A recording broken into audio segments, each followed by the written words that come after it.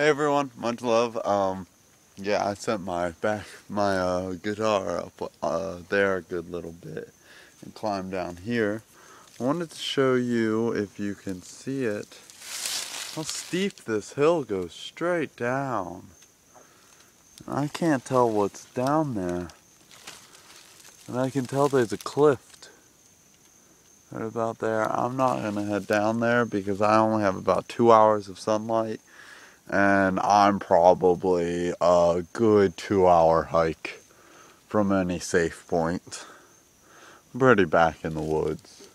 I don't even know what part of the woods I'm in. Usually, I know about where I am in the woods around here. And this was just a path that kept going and then turned into an old hiking trail, which was weird. And then I don't know if you can see them, but there's 3 oak trees in a line over there, and there's a 4th one that used to be there.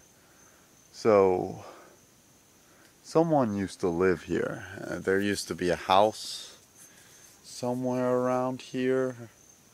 If I could find the well, I would know where the house is. I know that they lived around here though. And I keep on feeling a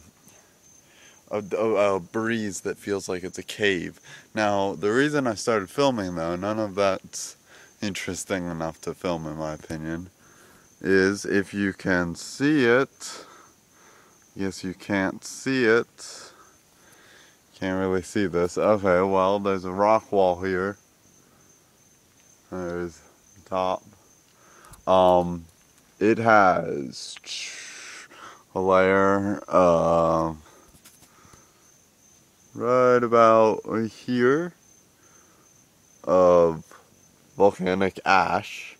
That's more of an ash layer. That's not really a volcanic magma layer, but it is an ashy layer.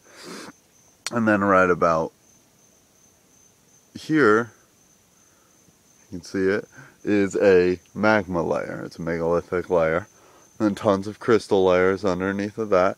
And then even more compressed stone, and then another magma layer.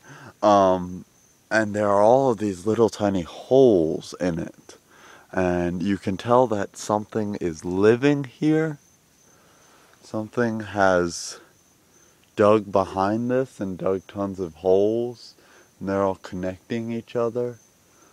And it's just not your average environment for something to live in. I mean, I suspect that insects originally did a lot of the work, and then a bigger predator moved in. Because that's common in a lot of rock areas, since insects do the most damage to rock. It's difficult for a soft skin thing like one of us to hurt rock. But if you have an exoskeleton, man, you can take out rock easy. I practically fell to get here. It's so freaking steep on this side of the hill and on the other side. This is kind of like gives me a ley line feel. And I know where one ley line in this region is.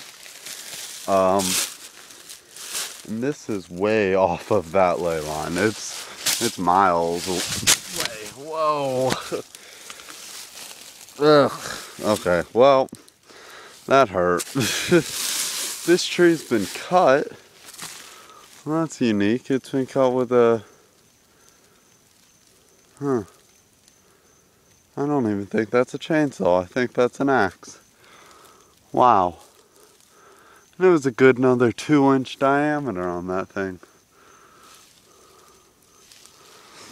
Okay, well, I gotta get up this hill. I'm gonna play guitar for a little while, relax, and then start heading back quickly because I have to beat the sun. Okay, well, much love, everyone. Peace.